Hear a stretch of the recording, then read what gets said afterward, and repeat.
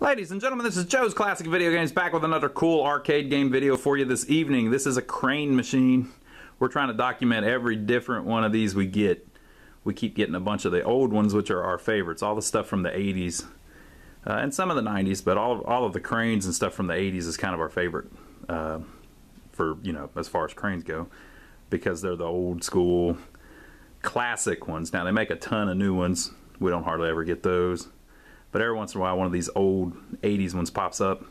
And we think they're cool, so we film a little video of them just to show our friends on YouTube. We just got this one done.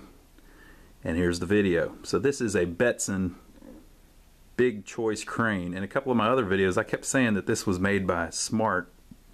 But Smart made the Bear Claw and the Clean Sweep. The Big Choice was Betson.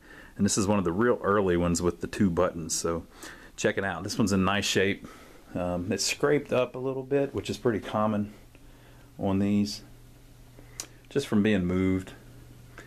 And a lot of these, when they got older like this, the operators didn't respect them too much anymore, so they got beat up a little bit. But this one, it's not that beat up. It's still pretty decent.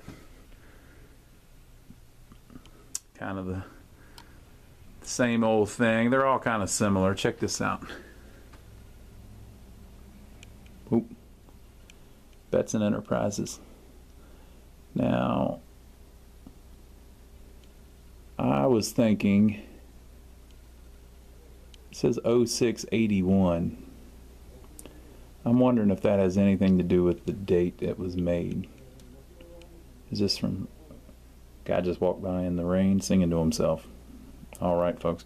I wonder if that 0681 has anything to do with the date that it was made. I don't know why. I don't know what all that would represent. And over here, you see you've got the 12 digits. I think maybe one of them was supposed to be stamped out. Then you got the 678901.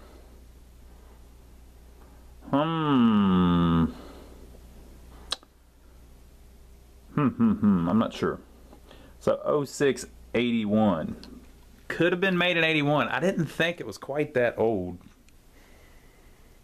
Could be though. Could be.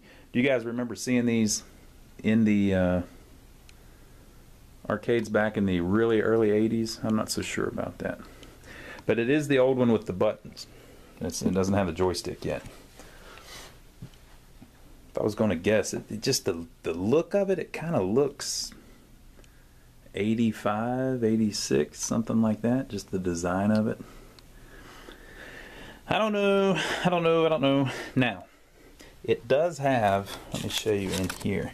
It has the old game board that doesn't even have IC chips. It just runs off relays. So it could be early 80s. I don't know. But regardless, it still works. So it's got a, you know, of course, a thing down at the bottom to keep all of your extra stuff in. It's got the prize door. It does not have sound. It's before this particular model had sound.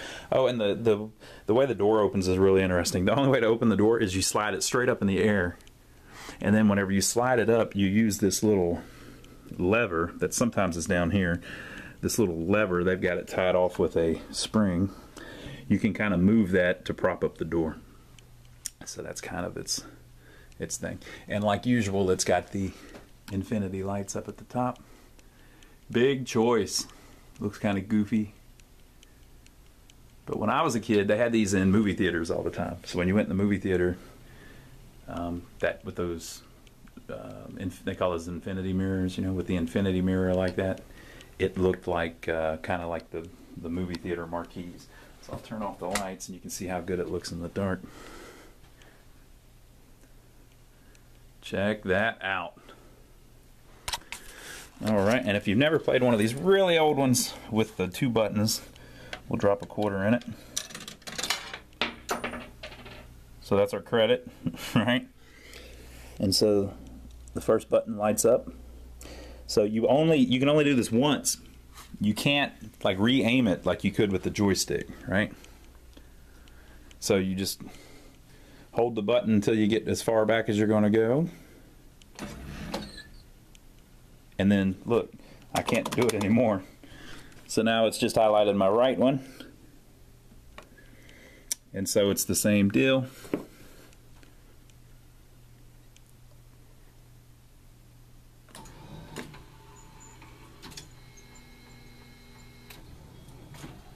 Oh, I didn't make it. I didn't make it, folks. But there you go.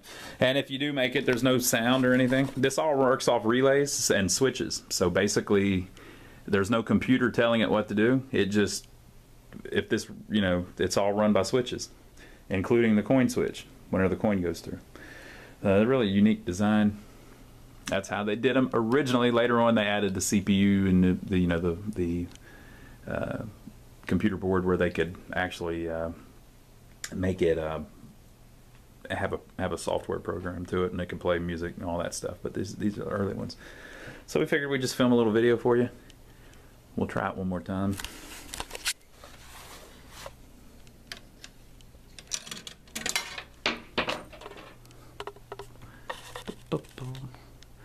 See if I can get a good shot of it so you can see what's going on like you hear. Well,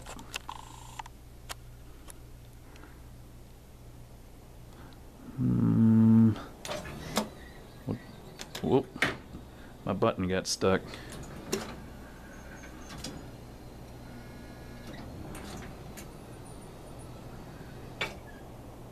There we go. Alright, so there you go, folks. Cool machine. This will sell really quick. People like these for their home game rooms. Now, if you're interested in videos like this, subscribe to us. Let us know what you think about it below. And especially tell me, let me know, when was the first time you ever saw one of these? Were they around in the early 80s, 1981, 1982? Like that little sticker kind of suggests? Or was it more of the mid-80s? I know I saw them in the mid-80s, but they may have been around before that. So let me know what you think when the first ones came out. And subscribe to us below. Let us know your comments. Now, if you're looking to buy things like this, sometimes we have these games. You can check out our website, Lions Arcade, where we've got all of these listed that we have in. Or you can stop by our store. Sometimes it's not raining. And we're in downtown Rock Hill, South Carolina, about 15 minutes south of Charlotte, North Carolina. And we'll be waiting for you. So leave your comments below, and we'll see you on the next video.